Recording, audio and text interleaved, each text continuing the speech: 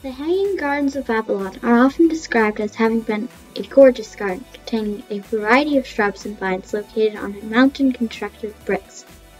However, despite all these wonderful features, the Hanging Gardens of Babylon, one of the 7 wonders of the ancient world, never actually existed. Firstly, there is actually no direct evidence that the gardens ever existed.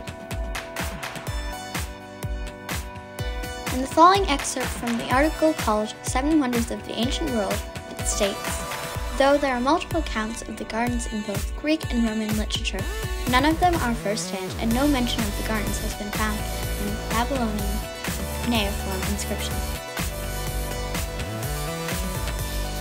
This indicates that all evidence for the gardens is derived from second-hand accounts which cannot be considered to be reliable sources. Additionally, King Nebuchadnezzar, who is said to have created the garden, along with many other historical landmarks, does not have any writings about the gardens, although many documents survive regarding his other creations.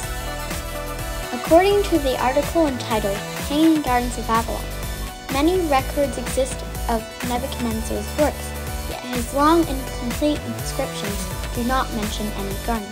This lends further support to the idea that he did not in fact create the Hanging Gardens, and they may not have existed.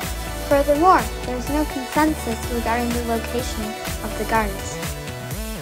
To the article entitled Journey to the 7 Wonders by Tony Paratet, much about the gardens is unknown, including their exact location. The Hanging Gardens, by their very nature, cannot be definitively found, says Richard A. Phillips. One example of these conflicting opinions is demonstrated in the text called Hanging Gardens of Babylon, as it states, although an archaeological team surveyed the palace site and presented a reconstruction of the vaulted building as being the actual Hanging Gardens, accounts by Strabo place the Hanging Gardens at another location, near the Euphrates River.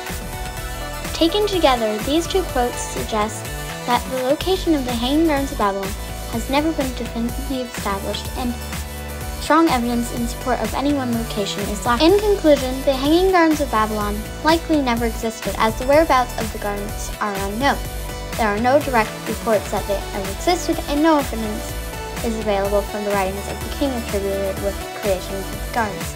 In fact, the Hanging Gardens of Babylon, while spectacular in the minds of many, may have simply been a description of an ideal garden.